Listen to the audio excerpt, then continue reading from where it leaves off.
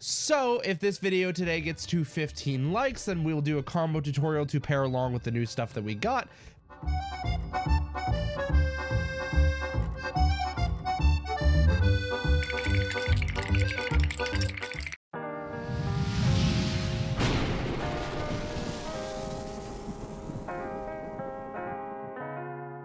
But anyways, let's go ahead and do the combo tutorial today. So I am just going to start off with a couple of 1-card combos, and then we're gonna go from there into like 2-card combos, so you guys can kind of understand the deck a little bit better. Yes, this is not the most powerful version of the deck currently, but it's probably the most powerful budget version of Orcust. Yes, let's go and get this shuffled up. So I just need 1 card right now, and I'm just gonna show it with Fossil Dig, just so that way you guys can see the whole line, because this 1-card combo works with either Fossil Dig, Scrap Raptor, or Scrap Recycler.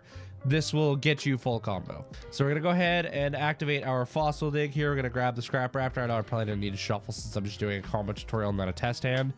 So we're gonna go ahead and normal summon our Scrap Raptor, activate his effect to get the extra normal summon, targeting himself, pop himself, activate his effect in graveyard. We're gonna add the Scrap Recycler. So now we can normal summon the Scrap Recycler. Technically, this is a 1.5 card combo because I don't play Rosenix anymore, but we're going to send Jet Synchron. So assume we have a discard. We're going to discard to summon Jet Synchron out to the field. And then we're going to link 2, banishing the Jet Synchron, which actually is a relevant thing. It does synergize well with this deck. So then we're going to go Scrap Wyvern. And then now we can go Scrap Wyvern effect to summon back Scrap Recycler and pop it, which will then trigger Scrap Wyvern's second ability to summon a scrap from deck and then pop a card on the field. Do not forget that you have to pop a card on field on resolution of Wyvern's second effect as well. It can be on either field, so if your opponent has something set up, you can pop their board. If not, you have to pop one of your cards. So just don't forget that. So right here, we're going to summon Golem, and then we're going to have to pop our own Scrap Wyvern, because we care more about the dumps than we do the Link monster at this point. So we're going to go ahead and scrap Golem, bring back Scrap Recycler. This is the most important one to remember. On your second dump with Scrap Raptor, if you're just doing like the 1-card combo or even sometimes the 2-card combo, you at this point, you have to send World Legacy World Wand so you can get another dump. That's very important because we need the World Legacy monster engrave. So that way we can link these 2 off. I'm sure some of you on the channel have seen this before. So we're going to link summon Lib, the World Key Blade Master. This is why it's important that we have the World Legacy name engraved, because now we can use her effect to be able to set our World Legacy succession from deck, which is now able to be activated because we have a World Legacy monster in the graveyard. So we're going to go ahead and succession here. Now, any smart opponent would Bestial the World Wand. As soon as they see you summon Lib, they would Bestial the World Wand right away, just so you're aware. But we're going to succession, summon back the Golem. And then now we can use Golem's effect again, because they're all soft once per turns, to bring back the Scrap Recycler, and we're going to get another dump. This is where we now get to go for our boy, the Orcust Harporer, because we love him. He's fantastic. So he's going to go to the graveyard. Before we do anything with him, of course, our opponent has one last chance to Bestial right here, which at this point, if they didn't Bestial the World Wand, it wouldn't matter. If they try to Bestial the Harporer here, you already have World Wand set up, so you can just revive the Harporer. So that kind of helps you play around those a little bit if they don't Bestial early enough. If they don't take the chance to Bestial here, then they have lost it, because now you're going to link these 3 off into a 3-material Appaloosa. So now this will protect the rest of your combo. If your opponent hasn't hand trapped you at this point, they're making a mistake, because by this point they would have been able to stop you. But if they haven't done it yet, then like the only thing that can stop you here is like a Nib Emperm. And even then you still have a lot of your setups, so you're fine. So now that we have the Appaloosa established, we can go ahead and use our Harporer's effect to be able to banish him. To summon out from deck, we're going to go ahead and summon up the Girsu, the Orcust Mech Knight. Activate his effect on summon. We are going to send Orcust Nightmare. Now we have basically everything that we need set up in graveyard. The only piece that we're missing is Orcust Symbol Skeleton, which is going to be plenty easy to get to. So at this point, we don't really need the Harporer that much anymore. It's done its job. It's gotten the Girsu out from the deck. We have our grind game and our engine online. So Harporer can just kind of sit in the banish zone for a little while. You don't need him right away. So we're going to go ahead and banish the Orcust Nightmare, targeting the Appaloosa Bow of the Goddess. Doesn't really matter because we're not going to be giving her enough attack boost. But if for some reason you already have access to the Symbol Skeleton, if you just opened up nice, you can send the Ruin Force here instead, and that does give you an extra negate, which is pretty cool. But at this point, we would rather have the Symbol Skeleton because that's going to turn our whole grind game way further online. So now we have him set up. we do need to get Orcust Nightmare back in the graveyard, so we will at this point World Legacy World Wand banish itself to summon back the Orcust Nightmare, because that is going to be very imperative. So now we can link these two off into a Galatea. We're going to use Galatea's effect. We're going to put back the World Legacy World Wand, and then we are actually going to set Babel. If you are in a matchup where you just need the extra control, you absolutely could just go for Crescendo here. There's absolutely nothing wrong with going for Crescendo here if that's going to be better into the matchup. There's even a lot of people that would argue they would rather go for Crescendo first. So you just have the Galatea Crescendo, and then you just end your turn there with plenty of follow-up engrave. So you'd have 3 negates off of Appaloosa and an Orcust Crescendo to back you up. That's pretty good. If you decide not to go for the Crescendo and you do the Babel instead, then you change it up a little bit, and then that's where you go through the whole Symbol Skeleton into Dingirsu line. And then you would link these two off for an IP Masquerade at that point. And this is especially stronger if you do have the SP. This is a lot stronger if you do have SP. If you don't, Nightmare Unicorn is still fine. Like, don't forget, this is only a 1.5 card combo. You just needed your normal summon and then something to discard, which potentially could have been an Orcust name. It could have been a Machina name. There's a ton of things that could have been. This is just like box standard end board for Scrap Orcust. If you're not as worried about hand traps as well, like if you're playing against like a Runica deck or something, instead of going into the Appaloosa, you genuinely could have left the Lib up here and just use the Scrap monsters as link monsters. Like, if you're not worried about hand traps, you don't have to go into Appaloosa. She's just really strong to be able to protect your Orcust combo from things like Ash and Bestials, because that's what a lot of people are going to go after. They want to stop that engine from getting its grind up. So let's reset this. I'm going to go into a 2-card combo now. So since I've already shown you the whole Scrap Raptor line, I'm just going to start off with Recycler from now on. That is the main combo of the deck, so just keep that in mind. So there's actually a couple of different 2-card combos that we can have here. So the idea is you have Scrap Recycler, and then like a good number of machines can fill the role. So like Orcust Nightmare or World Wand, like basically any Orcust name that's not Symbol Skeleton or Girsu. So like basically if you get Nightmare or Harp in your opening hand, it's a 2-card combo. If you get Recycler and World Wand, it's a 2-card combo. Or if you get Recycler and Citadel, it's a 2-card combo. Pretty much the only time it's not a 2-card combo with Recycler is if it's like one of the Orcust names that doesn't do anything on its own, or if it's like Machina Fortress. Like this technically can be Ruin Force here as well. This could technically be Ruin Force. There is also a small 2-card combo with Urgent Schedule, but it doesn't really come up as much. I'll show you all 3 of these different 2-card combos just so you guys can get a feel for it. We're going to, because they are all different. All 3 of these 2-card combos are different. Like this is an in-depth guide that I'm trying to show you guys here. So this is going to basically be the same as the 1.5 card combo, but you have a card that's relevant for you to discard. So we're going to go ahead and Scrap Recycler again. We're going to do the same thing as last time. We're going to dump the Jet Synchron here. Like, it really just kind of all revolves around getting machines into the graveyard. That you're just machine graveyard turbo. That's all this is. It's like Earth Machine, but better. So now we can Jet Synchron by discarding the Orcust Nightmare. So this is actually going to save us a dump later. So now we can do the same thing of linking 2 here into our Scrap Wyvern. This is currently 3 summons if you're counting for Nibiru. So you can summon back Scrap Recycler, Pop Recycler. That's 4 summons. And then Wyvern here will get Golem, which is your 5th summon. So keep that. If your opponent nibs you here, you can still play. If you get nibbed here, you can still absolutely play. So we'll go ahead and Scrap Golem, bring back Recycler again, standard stuff. Of course, at this point, we still want to be able to send our World Wand so we get our Lib access turned on. So now we can go Lib. I'll show you a quick example of what it looks like if you're not worried about hand traps. If you're not worried about your opponent's hand traps, you can absolutely play differently. So now we're going to go Lib. And for those that are curious, I have been playing this deck for a very long time, so I know these lines like by heart. So we can go Succession here, summon back Golem. Golem, summon back Recycler. And now we don't really need to send Harp here because we already have Nightmare set up. But we still kind of want to because that will give us more playability. So you have a couple different lines at this point. Honestly, just leave these guys on field as link material. You can even have summoned your Recycler over here if you just want to guarantee that you have space. That's totally fine. I'm just accustomed to working around it, so it is what it is. So we are going to Dark Lock ourselves. Before we go any further, we're going to banish the Harp Horror. Yes, it's susceptible to hand traps at this point, but we also have protection to keep playing through it. So then now we get to summon Girsu, and instead of sending the Nightmare here, we just get to directly dump our symbol skeleton. So we have full graveyard setup. We have every Orcust name that we need in the graveyard. So we're all good to go there. And then now we're able to go ahead and link 2 with these guys to be able to go Galatea. If you're going for this line, it's genuinely going to be better to go for the IP line. So you're going to want to go for Orchestrated Babel. Basically, if you want to go for the IP line, if you have SP or if you just plan on going into Unicorn for extra disruption, the IP line is going to be miles better. So you're going to want the Babel for this.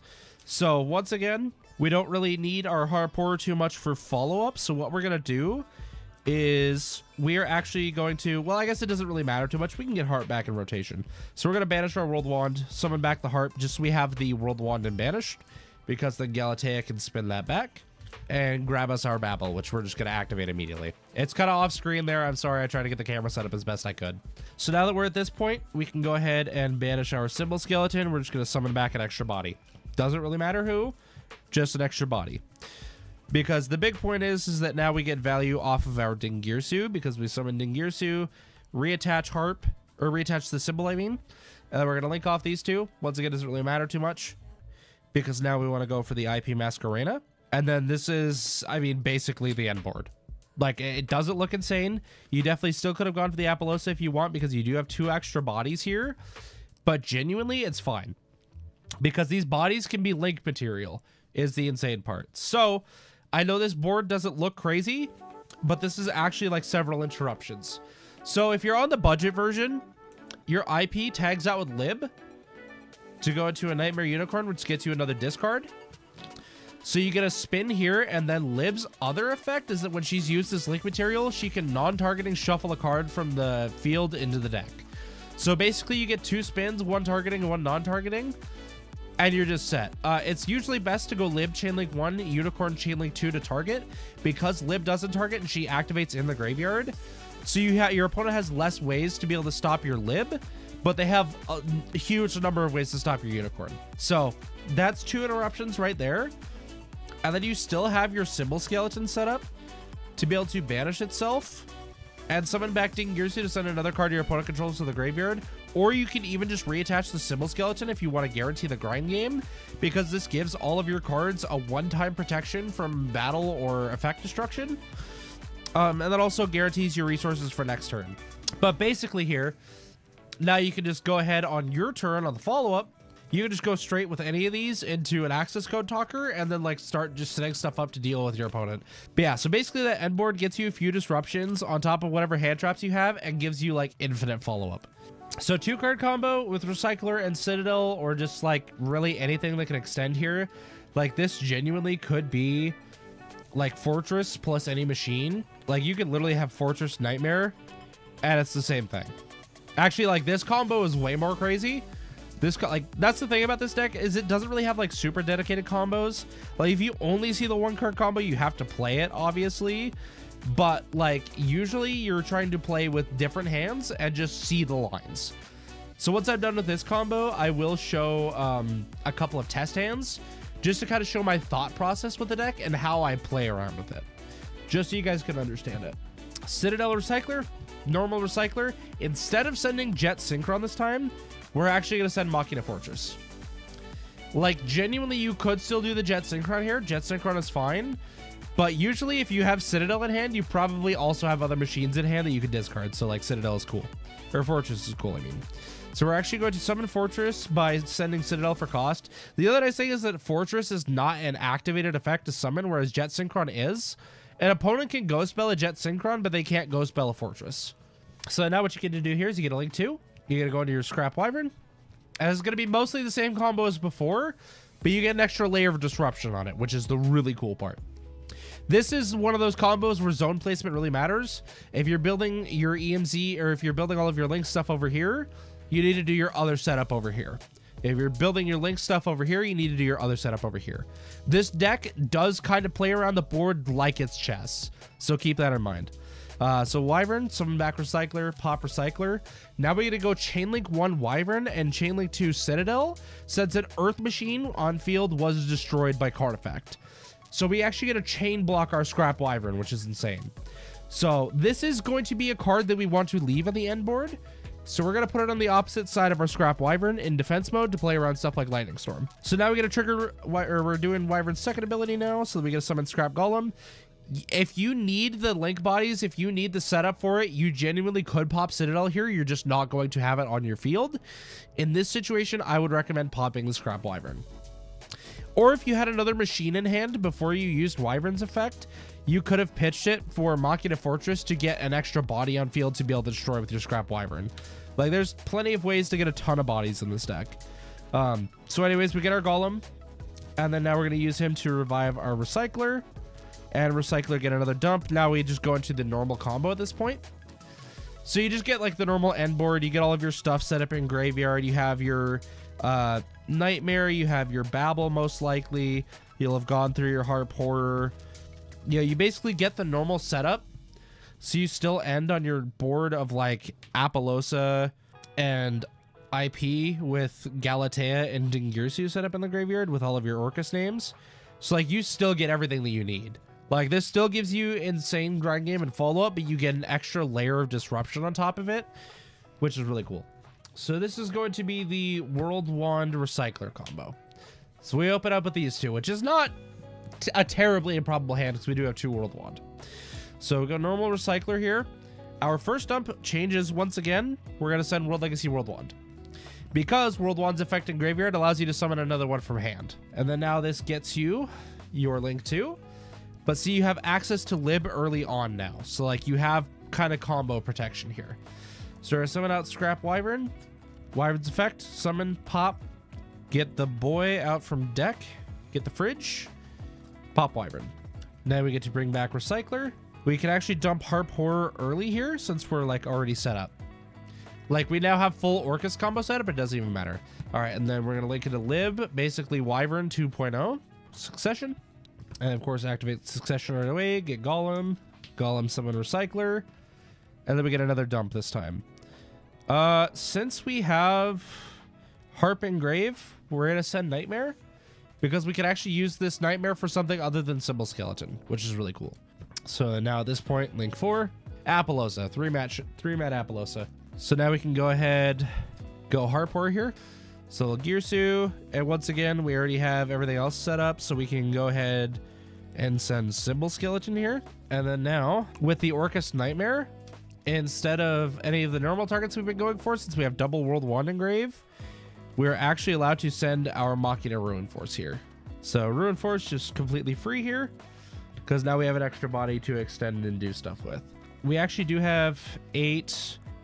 or that's what, 16, 19, 22 levels of machines in the graveyard currently. We can definitely extend that. So let's go ahead and banish one of these World Wands. We're going to summon back the Orcust Nightmare again. Link these two off for Galatea. So there we go, Galatea, go Babel. So like this is where the combo lines kind of vary a little bit. So we've already done our Galatea. At this point, we can genuinely, like basically here, you're going to banish World Wand and Girsu as 12 levels of materials. So you can summon back Ruin Force. So you get an extra body on field. We're going to summon him in defense because he's just a good card. So we'll put these up here. And then now, like, you don't even need to use Symbol Skeleton here because you're going to get value off of your Dingirsu. So Dingirsu here, you can attach like any one of these. Girsu is kind of not really useful at this point. We've already put one World Wand back into the deck, but we have Nightmare set up. So like really none of the targets matter here, so we're just gonna grab World Wand just to have it, because that does mean more levels for the follow-up with Ruin Force. And then here you can just straight up Link 2 and get your usual combo, but you didn't even have to use your Symbol Skeleton that time. If you wanted to, you definitely could use your Symbol Skeleton. Like if you decided to go, you could have gone for the Crescendo line here instead of the Babel, because this would allow you to right here just be able to go banish Symbol Skeleton, summon back Galatea, and then now all of a sudden your Crescendo is live again. If you can help it, definitely try to remember to link the Galatea with some link monster so it has its battle protection. It doesn't always come up, but sometimes it does. So let's go ahead and try out a couple of test hands here, just so I can kind of show you guys my thought process for running this deck. And that way it'll also kind of show you like how the non-engine and stuff goes in with it here. So we've already power shuffled earlier, so I'm just doing some bonus shuffling right now. 2, 3, 4, 5. Okay. So this is our hand. We opened up Urgent Schedule, Fortress, Raptor, and Imperm. So we did get full combo here, and we do have extenders plus 2 hand traps. So we're just going to ignore the 2 hand traps for right now because they're not going to do anything for our combo. We're going to go ahead and normal summon the Scrap Raptor. Pop itself, of course. Add ourselves the Scrap Recycler. All right, so normal our Scrap Recycler. We already have Fortress in hand. We do still need to get our normal stuff going, though. So we are going to dump the Jet Synchron, because we're going to have Jet Synchron pitch this Fortress to summon itself out. Before we summon our Scrap Wyvern, we're going to be safe. We're going to set this Urgent Schedule, because now we're going to link to go into Scrap Wyvern. This is actually a play which will keep our Scrap Wyvern on field. So we're going to go Scrap Wyvern, summon back Recycler. Oops, I forgot Jet Synchron is banished. Pop the Recycler, Wyvern's second effect. And then now from deck here, we get to summon out Golem. And then Wyvern says you can pop any card on the field. So we don't have to pop Wyvern here. We actually just go ahead and we're going to pop the Urgent Schedule. Urgent Schedule gets popped. We can trigger its effect. Get a level 10 machine monster from our deck. At this point, we're going to grab Ruin Force because we're past the point where we would be able to summon Citadel out. So we're just going to leave him in deck for the time being. He can be there for follow-up. But Ruin Force can be an immediate extender if we need it. So we're going to scrap Golem again. We're going to hold on to the Ruin Force. So we'll go Scrap Recycler to get another dump. Send the World Wand. And then now Lib will be able to set us our World Legacy Succession. So we can go Succession, bring back Golem. Golem, bring back Recycler. Get another dump now for the Harp Horror. And the nice thing here is that now we can leave Lib the World Key Blade Master on our field, because we can use the Scrap Wyvern as our link too, which is great. And I am actually going to opt to put our Apollosa over here to maximize on arrows. So that way we have an arrow here and we still have these 3 arrows. So now before we get too much further, we do have protection from our Apollosa. So we are able to, before we Dark Lock ourselves, use the Fortress, discarding the Ruin Force, to go ahead and summon himself out as extra link material, just so we have him. We basically kept him as an insurance policy up until now. So now we can go ahead and banish our Harp Horror, get our normal combo going, go for Girsu effect, send Nightmare, and then banish Nightmare to send wherever the boy is, the Symbol Skeleton. So now we can go to our Galatea. So we're going to go World Wand here first, banish itself, summon back Nightmare, use Galatea, send the World Wand back so that we can get Babel. So I'm going for Babel here because we have Lib and Apollosa on field. So like IP is just going to be a lot of interruption here. So we're just going to banish the Symbol Skeleton, summon out of Girsu. We're going to go Galatea overlaying into Dingirsu, and Dingirsu reattach the Symbol Skeleton for follow-up. Link 2 here, go into our IP. That will have the Girsu in defense, doesn't really matter. Just having an extra body is the important part. Okay, so then now with this board, we have 2 hand traps.